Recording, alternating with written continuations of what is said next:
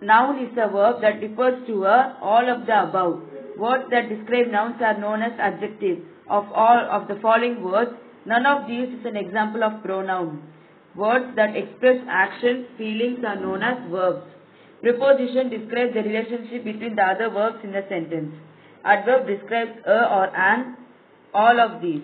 Conjunctions help to build that sentence to express multiple ideas. Complex. Bread and butter is my favorite breakfast. Articles are otherwise known as determiners. An is used before a noun with vowel sound.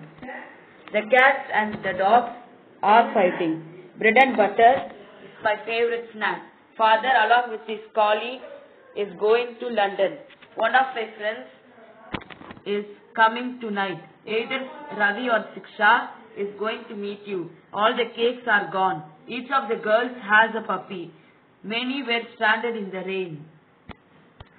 Mathematics is my favorite subject. The United Nations has its headquarters in New York.